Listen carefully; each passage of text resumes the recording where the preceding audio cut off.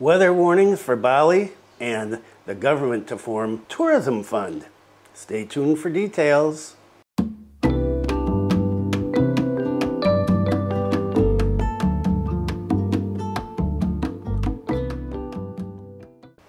Selamat siang. Welcome to the latest news from Bali and Indonesia. This is December 6th, 2023, and we're getting close to the end of the year. Wow, this year has gone so quick and, well, much better than 2022, 2021, 2020. So that's something to be thankful about. And what about the weather today? It is a steamy 32.4 degrees Celsius here at 10 o'clock in Kampung Bugis. The humidity is 71% and the wind speed is 4.5 kilometers per hour. We got some rain yesterday, not much, about 45 minutes here in Kampung Bugis, but I see watching videos around the island that there is some rain going on down in the south. And that is going to be one of the main stories for today. So let's get into it. In the next week, Bali will experience rain with light to heavy intensity. Bali Region 3 Center for Meteorology, Climatology, and Geophysics, BBMKG, predicts that in the next week, most of Bali will experience rain. Yep, rainy season is here. Well, starting anyway. For the next week, the central part of Bali, such as Tabanan, Gianyar, Badung, and the northern parts of Bali, such as Buleleng, Suririt, Sukasada, and Banjar, will experience quite constant light to heavy rain. Then, for the east, west, and south parts of Bali, there is still potential for uneven rain.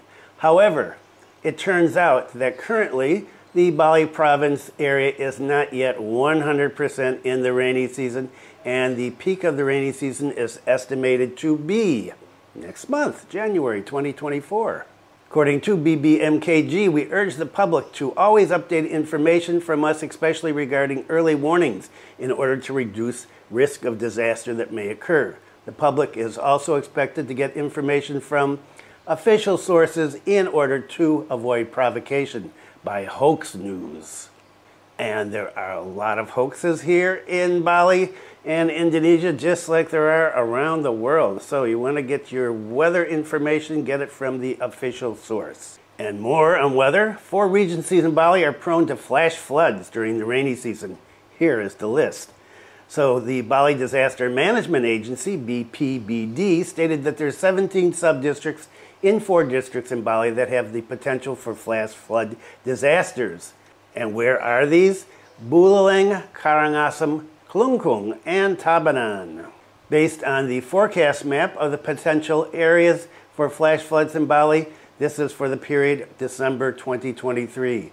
The sub-district areas that have the potential for flash floods in Buleleng, Banjar, Busungbiu, Grogak, and Suririt. 8 sub-districts in Karangasem, Abang, Berdemdem, Karangasem, Kubu, Manggis, Rendang, Salat, and Sidaman. And sub-districts in Klungkung, Dawan, Klungkung. And in Tabanan, Karambitan, Penebel, and East Slimading. Based on the forecast map of the Geological Agency of the Ministry of Energy and Mineral Resources, almost all areas of Bali have potential for landslides. There are 8 districts in Bali that have potential for landslides that go from the medium to high category. According to Pak Uno from the agency, he said 39 villages or sub-districts were included in the category of high potential for landslides. Meanwhile, the potential for landslides to occur in moderate category, 324 villages spread around the island. For this reason, BPBD urges people who want to or are traveling to always pay attention to disaster warning signs in the area. And they appeal to the public not to leave the house during heavy rains accompanied by strong winds. Take care of your health. Also monitor the latest information regarding disasters on official websites such as BMKG, BNPB, BPBD. And let's get on to the next main story. Government to form tourism fund to boost Indonesia's image. The president has instructed the Tourism and Creative Economy Minister, Pak Sandiaga Uno, who else, to form an Indonesian tourism fund. The purpose of this fund is to support the implementation of events, promote tourism, and improve Indonesia's image. The agency, according to this, will be managed carefully and will choose quality international events to boost local and national economy. However, Pak Sandiaga said, well, we are not going to create a new agency. Rather, we're going to delegate the tourism fund to the Educational Fund Management Institution. Similar to the Cultural Fund, the tourism fund will involve relevant tourism stakeholders. So no new agency, right? Why create some more bureaucracy in an already heavily bureaucratic country? The government is targeting to manage 2 trillion rupiah for the first operational year. Pak Sandiaga also hoped that the presidential regulation concerning the tourism fund could be adopted this month to accelerate the implementation of this agency. Pak Sandiaga mentioned that the government projected tourism to contribute over 220 trillion rupiah to the government. Tourism fund, he believed, will not be allotted for a new tourist destination. Rather, we're focusing on 3 things: nation branding, tourism promotion, and national international events. Pak Sandiaga said that the agency will propose several prime events such as MotoGP, F1, Powerboat, Aquabite, and Jet Ski Championship. They will be using this fund, and Pak Sandiaga said there will also be opportunity for traditional community events such as boat races and cultural events from Eastern Indonesia. So I was just reading an article yesterday about tourism in Thailand, and according to this article, 20% of the GDP in Thailand comes from tourism. I'd like to see the figures for Indonesia. How much of our GDP comes from tourism? And the government is really pushing tourism, but we've got a ways to go. Thailand does have some things that Indonesia does not have. For one, it tends to be a lot cleaner, and the rules don't seem to change constantly. So there is a tourism fund that is going to be pushing big events and branding Indonesia. How are they going to brand Indonesia? Is this kind of like the Malaysia, truly Asia? We'll see what's going to happen with that. But there's going to be some money put into promoting tourism for 2024.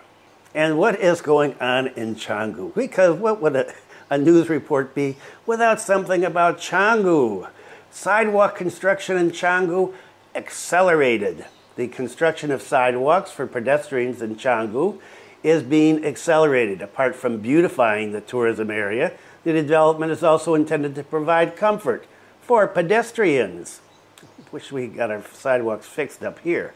Construction of the 1.3 kilometer long sidewalk starts from Jalan Pantai Batu Mejan. Construction on the 2 sides of the road at once is going on, and it's almost complete. Should be done by the end of the month.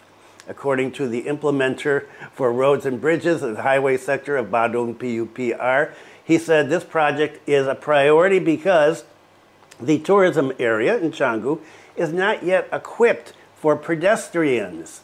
He said, with this in mind, it's hoping that this will encourage more people to walk in Canggu. If they walk, it means they wouldn't be taking motorbikes, and maybe the traffic would be better. But nice to have sidewalks. This is not, unfortunately, a walking-friendly island. So right now, only about 350 meters of the sidewalk construction remains, and then it will be widening the asphalt and installing lights finally. He said, if I'm not mistaken, 52 lights will be installed, and the lights weigh a lot, he said, but we have to install them. So with the lights on the sidewalk, light up the area, maybe that will cut down on the phone snatchers and purse grabbers that Canggu seems to be plagued with. Nothing like making Bali safer for tourism and for locals as well. And it is hoped that in the future the community will make best use of existing facilities. Don't use the sidewalk for parking vehicles. And if you've watched any of my videos of Singaraja snippets, downtown Singaraja, Jalan Diponegoro, You can't walk down the sidewalks usually. Zoe and I always walk down the streets because there's motorbikes parked all over the sidewalks, everywhere here. Just not enough parking places, too many motorbikes, too many cars, too many trucks. And so we'll see what happens in Canggu. Will people use these sidewalks as another place to park? So, good news for you pedestrians in Canggu. And here is something interesting. You know, in the past I've talked about the younger generation not wanting to follow in the footsteps of their fathers or mothers, being fishermen or farmers. Well, Buleleng has the largest number of millennial farmers in Bali aged 19 to 39 years. 15,634 millennials are still farming. The Bali Province Central Statistics Agency, BPS, released the data on the number of millennial farmers just recently based on the regulation of the Minister of Agriculture of the Republic of Indonesia, number 4, 2019, concerning guidelines for agricultural human resources development, movement towards the World Food Platform 2045.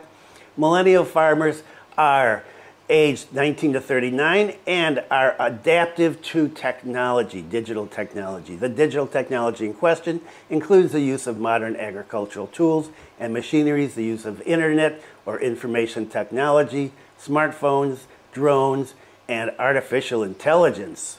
Wow. Based on the government statistics, there were 54,908 millennial farmers aged 19 to 39 in Bali, 160,175 farmers who are over 39 years and use digital technology are 44%, and 27% of the farmers who are less than 19 years old use digital technology, 0.007%. This is the new data that has been collected following the conditions of 2013 to 2023. So there's still a lot of farmers in Bali. The district or city with the most millennial farmers is Buleleng Regency with 28%.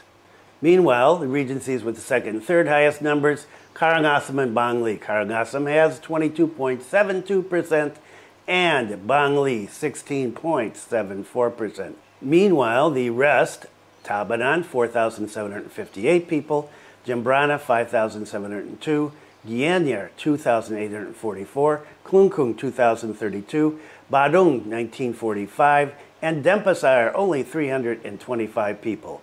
What is clear is that millennial farmers are raising farmers from upstream to downstream, inviting farmers not to let go of their land, and they're also building glamping apart from farming, and they get a bonus from renting out these accommodations, glamping.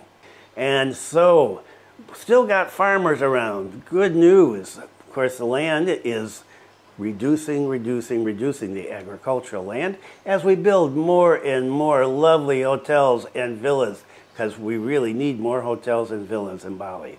And what about some traveling? Jakarta Denpasar and Singapore Denpasar are predicted to be the busiest flight routes during Christmas 2023.